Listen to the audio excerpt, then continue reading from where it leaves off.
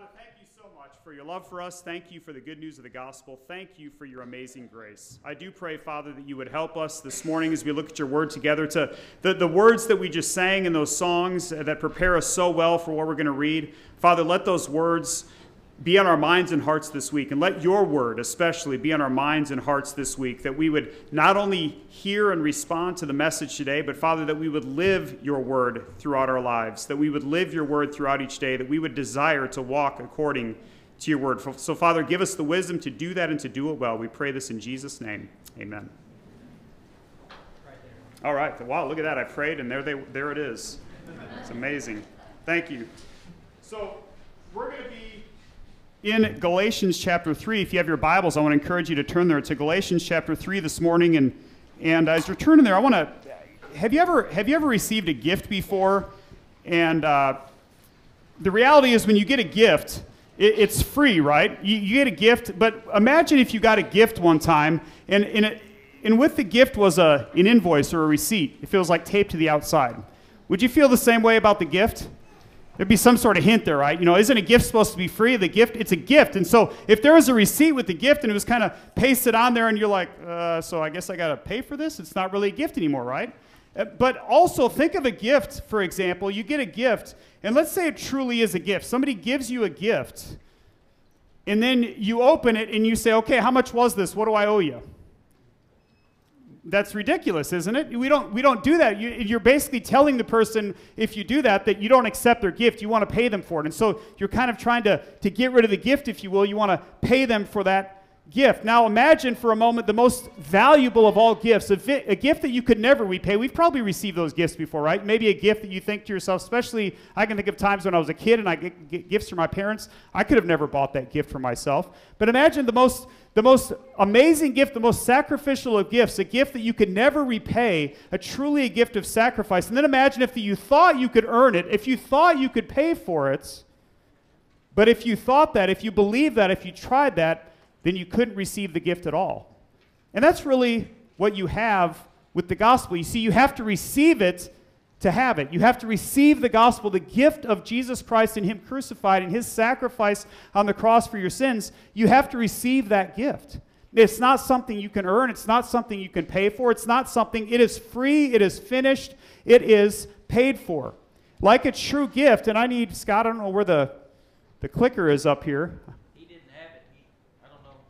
He's looking for it. Oh, there it is. Okay. Scott's out there looking for it. It's up here.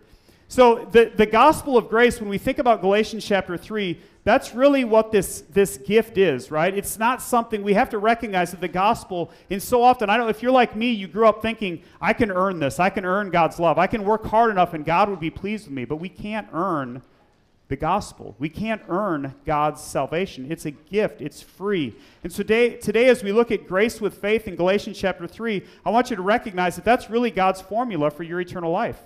It's grace with faith. It's God's grace with your faith in him. But recognize, too, that the object of your faith is essential. The gospel and the plan of salvation for your life, it's not just some random, obscure faith.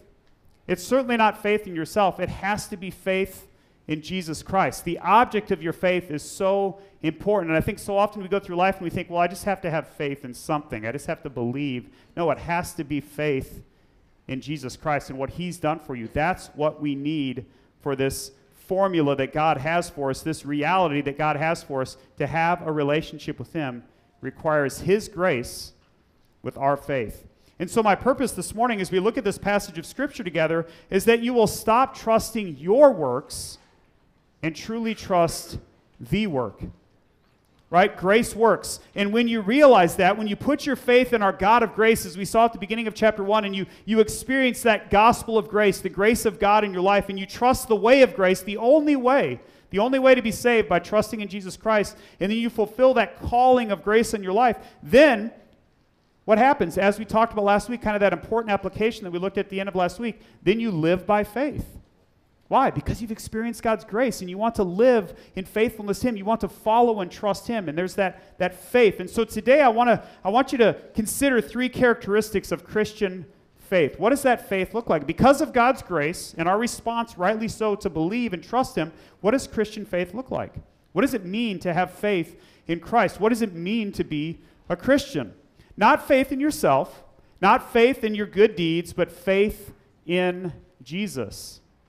What does that look like as we see here in Galatians 3? And so we're going to read through it and kind of talk about it as we go. But the first thing we're going to read in verses 1 to 9, I want you to notice that faith is transformational.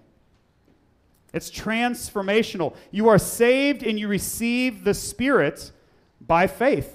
No one changes us more than the Spirit of God changes us. Right? Nothing else can change us like that. And so you receive that Spirit. You're changed every single day by faith in Jesus. And so because if the reality is, if you've experienced the grace of God, your life is going to be different. You're going to be changed. And so let's read about that in the first 9 verses here in Galatians chapter 3. He says, "You foolish Galatians, who has hypnotized you? Or who has bewitched you, before whose eyes Jesus Christ was vividly portrayed as crucified? I only want to learn this from you. Did you receive the Spirit by the works of the law, or by hearing with faith? Are you so foolish? After beginning with the Spirit, are you now going to be made complete by the flesh? Did you suffer so much for nothing, if in fact it was for nothing? So then, does God supply you with the Spirit and work miracles among you by the works of the law, or by hearing with faith? Just as Abraham believed God and it was credited to him for righteousness, so understand that those who have faith are Abraham's sons. Now the Scripture foresaw that God would justify the Gentiles, or the nations, he's talking about all peoples here, by faith, and foretold the good news to Abraham, saying, all the nations will be blessed in you. So those who have faith are blessed with Abraham, who had faith." So you are transformed. There's this idea that as we see here, faith is transformational. Did you notice the harsh tone that he starts off here in chapter 3? And there's been some harshness in this letter because of their proneness or their temptation to go back to something else. But literally in verse 1, he says, don't be stupid. The word there for don't be foolish, it could be translated also, depending on your translation, stupid. Don't be stupid in how you respond to the truth of the gospel. Don't be stupid and go back to a works-based religious system that can only condemn you because you're not good enough. None of us is good enough to obey enough laws and be good enough to work our way to God. And so he said, don't be a fool and go back to that. Don't try to work your way to God. In the first century, bewitchment or hypnotizing, as you see here in verse 1, when it says that word, it was used to trick someone to try to get their inheritance. And so we remember the story in the Bible, right, of Jacob doing that to Esau and then to Isaac, tricking both of them so that he could get the rights of the firstborn of Esau. He tricked them. He bewitched them. He hypnotized them into thinking something. It was also used to get sexual favors of improper things. And so as you can see, the word that Paul's using here, it's a very harsh word, a very offensive word to say, you guys are doing something that's wicked, that's evil, that's wrong. So this was not a good thing that Paul is saying here. They had to see, they had seen clearly the gospel message with their own eyes. He says, Paul lived it, Paul preached it. Some of them had even experienced or knew the gospel even before Paul did. And so they have this idea of that you've experienced the gospel, you've seen the grace of God, you've heard the message of the truth, and now you're trying to say, yeah, but I'm going to try to work my way. I'm going to try to earn God's favor. And so they're going back foolishly to some works-based system. And all that inheritance language in Galatians, remember we've said there's a lot of inheritance language in this letter. It continues in verse 2. Only those who have the Spirit of the Father inherit. And so when you receive the Spirit, that's a sign that you've experienced God's grace, that you've come to know Christ, and then you have that inheritance, that eternal blessing, that eternal life that only God can give. And in verse 3, he was asking them if they were trying to get their eternal inheritance, their salvation, are they trying to get it by works? Are you really going to do that? Are you going to go back and try to work your way? Are you going to try to earn that gift that God has given you through Christ? These readers of Galatians, they may have even endured some persecution for their faith, as we see in verse 4. But then they were being tricked by a false gospel. And so he's like, you guys, in the first century, those who were under a works-based system, like as we saw last week in chapter 2, those of the circumcision party, they're under this works-based system saying there's certain things you have to do in order to get God's salvation. They persecuted those who were under the Spirit. And so those who truly trusted Christ were being persecuted by those who said, oh no, you've got to follow all of these extra rules that we have. And so now if you don't truly know Christ and you don't truly have his Spirit, then you're living in vain, he said. You're going to go through all that suffering for nothing? You're going to go through suffering and not even trust Christ, the one who can deliver you eternally? The Spirit and righteousness come from God. He gives them to those who believe. We don't earn them. Genesis 15:6, he quotes here, Abram, who became Abraham. Abram believed in God, and it was credited to him as righteousness. Notice that. In other words, Abram was counted right by God by doing what? By believing, by trusting in God and trusting in his promises. This is important because verses 6 and 7 answer the question of Galatians. Here's the big question. Remember, I've been saying it all along. What's this letter written to answer that question? Who is a son heir of Abraham? Or in other words, who is a child of God? And people want to say, in our culture, everyone's a child of God. No, according to John chapter 1, verse 12, only those who have received Jesus Christ as Savior and Lord are children of God. We're all creation of God. We're all created by God, but we're not his children until we have a relationship with Christ. And the same thing that Paul's getting at here in Galatians, because they wanted to say, well, only those who do the right things can be counted as children of God. Only those who follow these extra rules that we have can be counted as children of God. And he says, no. It's not by works, it's by grace. Those who believe. Abram believed in God, and it was credited to him as righteousness. So faith in God is transformational. Why? Because God does the transforming. Because we simply trust, we simply believe, and he transforms our hearts. He changes our lives, and more importantly, he transforms our eternity. We spend eternity with him. Verses 8 and 9, as we finish that section that we read first, the gospel is for all, by faith in Christ alone. Have you ever put forth the effort to lose weight through regular exercise and dieting? When I first started at Richland, this was 9 years ago, exactly 9 years ago this fall, and I quickly put on 20 pounds. And I'm not exaggerating, I really did. I put on 20 pounds when I started here because there's so many stinking good potluck meals that we have in our fellowship hall. And I started here, and we had just transitioned, moved back to the States, and I was not exercising, I was not eating right.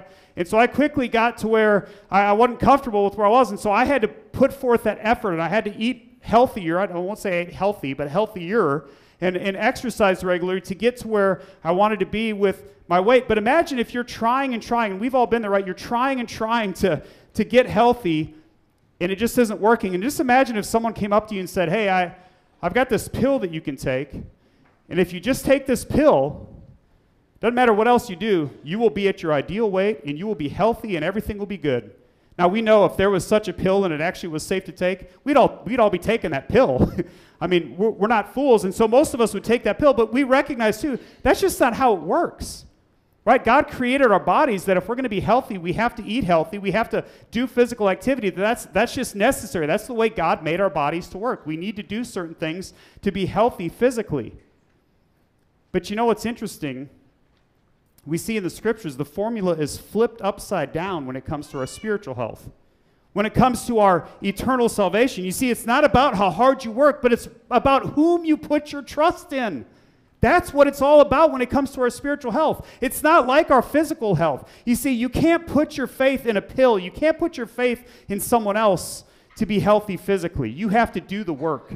You have to do certain things. But that's exactly what you do in order to be spiritually healthy, is you don't trust in yourself. You don't do certain things. You trust in the only one who could do it all, because you and I can't do it.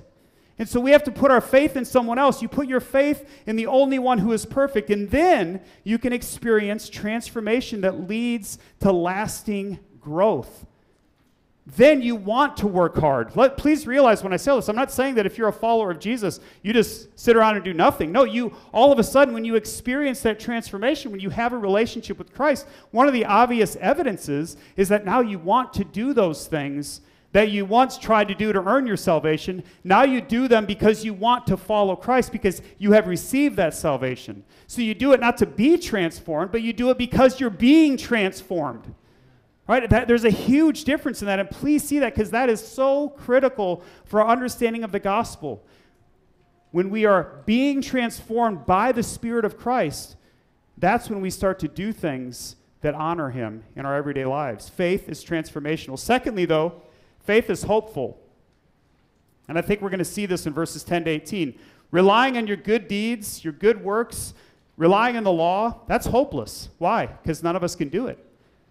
If we look at the law, we look at the Word of God, and we see all the things that we would have to do to be perfect, we're far short. Every day we're far short. And so that's hopeless to look at that and just say, well, as long as I can do all this perfectly, I'll be good. No, that's hopeless. But faith in the Lord is hopeful because He never fails. He never fails. And so let's look at verses 10 to 18 as we continue reading here. He says, for all who rely on the works of the law are under a curse, because it is written, cursed is everyone who does not continue doing everything written in the book of the law. In other words, you're cursed if you're not perfect. We're in trouble. And so look at verse 11. Now it's clear that no one is justified before God by the law, because the righteous will live by faith. But the law is not based on faith. Instead, the one who does these things will live by them. So in other words, he's saying the law and faith don't contradict each other, but what it's saying, though, is that to do the law, you just have to do it perfectly. Or you have to trust in the one who did. You see how those go together. Verse 13 then. Christ has redeemed us from the curse of the law by becoming a curse for us, because it is written, cursed is everyone who is hung on a tree, or in the Roman world, hung on a cross. They use that sometimes, just say, we're going to hang him on a tree, hang him on the cross. The purpose was that the blessing of Abraham would come to the nations. It might say Gentiles in your translations, but it's talking about all peoples, as we see in Genesis chapter 12, would come to the nations in Christ Jesus, so that we could receive the promise of the Spirit through faith. Brothers, I'm using a human illustration, he says. No one sets aside even a human covenant that has been ratified or makes additions to it. Now the promises were spoken to Abraham and to his seed. He does not say, and to seeds, plural, as though referring to many, but and to your seed, referring to one who is Christ. And I say this, the law, which came 430 years later, does not revoke a covenant that was previously ratified by God, so as to cancel the promise. In other words, what came to Moses in the Ten Commandments approximately 430 years after Genesis chapter 12, it doesn't cancel out Genesis chapter 12. Genesis 12 points us to Christ, as we see clearly here, but so does the law. It's just continuing saying, by the way, hey guys, you can't do anything right. Here's what you're supposed to do. Here's the law. Hey, if you can do it perfectly, you can go to heaven, but you can't. So recognize when someone's coming, he's going to do it perfectly. So it's all pointing to Christ, the law. For if the inheritance is from the law, in other words, if your salvation is from the law, it's no longer from the promise that God gave to Abraham. But God granted it to Abraham through the promise. And so in other words, the promise of the covenant to Abraham, but also the promise of the Holy Spirit. Where does that come from? It comes from God. And so that's why we see here that faith is transformational and faith is hopeful. Right? Realize that if you could be perfect like Paul thought, remember, you read about Paul's testimony, he thought he was perfect before he came to know Jesus. And so if you could be perfect just like Paul thought he was, if you could be perfect, no faith is necessary. What do you have to believe in? Just be perfect. Or just faith in yourself, right? If you could be perfect, just believe in yourself, because you can be perfect and you can get to God. But the reality is none of us is perfect, right? None of us. God alone, His plan, His design, He alone is perfect. We can't do it. We're not perfect. And so because of that, because we all sin and we all fall short of God's glory, we're under the curse, like we read in verse 13, under the curse that Christ took for us. See, the curse leads to brokenness. We're all broken. Our lives are messed up because of our sin. That curse that we have on us makes us broken people. And so we have no hope unless you trust in the perfect Savior, unless you believe that Jesus Christ died on the cross for your sins, unless you believe what verse 13 says, then you have a certain hope because you've been redeemed. You have the Spirit as He promised. Even before the law was established, Jesus was promised. And so He's always been the plan. Jesus has always been the plan from the beginning. That was the plan when the promise was given to Abraham. And that's what Paul is drawing out here. He's helping us to see, hey, this wasn't some last-ditch effort. God's like, oh, these guys, they can't do the law perfectly. What am I going to do? I'll send my son. No, that's been the plan from the beginning because God knew we wouldn't be able to do it. Even before the law was established, Jesus was promised. Faith in Him is consumed with hope because He fulfilled the law perfectly. I love how Paul quoted Habakkuk chapter 2, verse 4 in verse 11. But he left out the pronoun his. If you go back and you read Habakkuk, it'll say the righteous will live by his faith. Paul intentionally leaves that his out. Why? He says the righteous will live by faith. Because he's doing a wordplay here. The righteous will live by faith. What does that mean? The righteous will live by God's faithfulness. That's the grace of God. And by our faith in him. And so he's saying it's that formula that only God could have. God's grace with our faith. The righteous will live by God's faithfulness and our faith in him. We can't work our way to righteousness, but we trust in the one who is righteous, the one who is perfect. He purchased our salvation, and so that's why we have to turn from our sin, repent, the Bible says, and believe in Christ. That's the only way for us to be made right with God. We can't do enough on our own. It's a gospel of grace. That's the beauty of the gospel as declared in verse 13 too. Look at verse 13 again. What did Christ do? He became a curse for us. That brokenness that consumes our lives because we fall short, he took that on himself. He became that curse in our place. He died on the cross for our sins, out of slavery and hopeful in Christ. He delivers us from that slavery to sin and death and that curse that's on us because of our sin, and he makes us counted as right, as if we had somehow fulfilled the law, even though we can't. And as verse 14 says, this is through the faith. It's through the faith. Now, I say the faith. Why? Because there's actually an article, and most of our translations don't pick this up. There's an article on that word. It actually says at the end, the promised Spirit through the faith. Why did he say that again? Meaning what? The gospel. Meaning faith in Christ and the gospel. We're not simply saved because we've somehow done so. No, we're saved because of the gospel of Jesus Christ and our response to believe. Simple as that. We can't do anything. We just trust. We just believe. If a human covenant, as he talks about in verse 15, if a human covenant is binding, and it is, how much more so our perfect God's covenant of faithfulness? Right? If we would expect each other to keep our word, how much more do we trust and hope and believe God, who is perfect, never fails? He keeps his word. He keeps his promise. He made a promise thousands of years ago to Abraham, and he kept it. He sent his son Jesus. He kept that promise. He continues to keep his promises. Notice how the inheritance language continues in verse 16. The seed, it's mentioned 3 times in this verse, or even some of your translations might say heir. It's the same thing he's talking about there, the seed or the heir. Who is it? It's Christ. He is the seed. He is the heir. Paul was talking with apostolic authority in these verses too. He was saying something when he said, and I say this, that's something that even the most extremely religious rabbis would never say in the first century. That is a statement of authority. They wouldn't dare to talk that way. Why was Paul talking that way? Because he was declaring the faithfulness of God to keep his promises. He was saying it with the authority of an apostle, someone who had seen Christ, someone who had been given this word by God, and that is now recorded and kept and preserved for us to know that this is God's word. He speaks with authority. God is faithful. God never fails to keep his promises. Faith in Jesus Christ is hopeful. The promise of what's to come is guaranteed. It's even better than the example that we're going to read about in the next set of verses. You see, in the first century, young boys were confined. They were held in custody. Depending on your translation, it'll say confined or held in custody until they were old enough to receive their inheritance. And so what happened was usually it was a household slave who served as kind of a guardian for these boys, a childminder, someone who would keep them in line until they were old enough to get their inheritance. Everyone reading this letter would have understood all this terminology because that's the world they lived in. It was the Roman world that they lived in, that's how it worked. And so in a sense, a son was no better than a slave. He had the same rights at that point. He was under this childminder until he could, under this guardian, this childminder, until he could get his inheritance, until he was old enough. And please realize that as we look in the scriptures and as we see here in in Galatians chapter 3, that's us until we are saved by the grace of God. We are under the law. We are under that guardian until we receive the Spirit. Then, why? Then we have hope, because it's no longer about us being able to obey the law perfectly, but rather it's about us trusting in the one who already has. Trusting in the one who already has obeyed the law perfectly. Faith is transformational. It's hopeful. Thirdly, then, faith is freeing. Faith is freeing. The law is good, right? The law is perfect, but we're not. The law shows us and points us to the one who is perfect.